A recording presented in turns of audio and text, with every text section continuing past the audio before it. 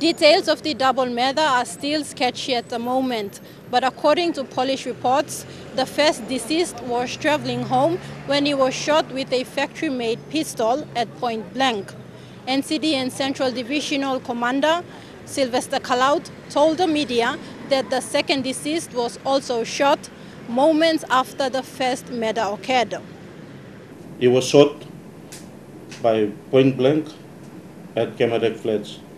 The deceased may have had dinner somewhere and he was returning home, and he was in the car when the criminals followed him from wherever he was when he came, and they followed him through the Kemadec Flats at Ela Beach. The deceased went, he parked the car and he didn't get out. He was in the car for some time, and the criminals, they followed him and they attacked him from there. And he was shot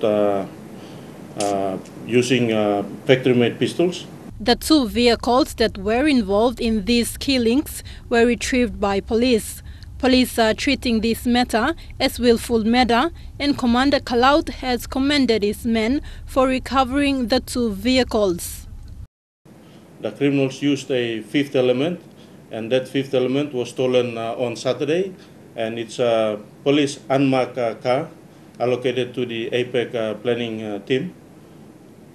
And the criminals also stole the deceased vehicle. It's a Kia Sportage.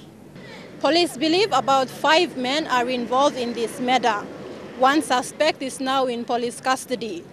NCD and Central Divisional Commander Sylvester Kalaut is now appealing to NCD residents to be cautious when driving around.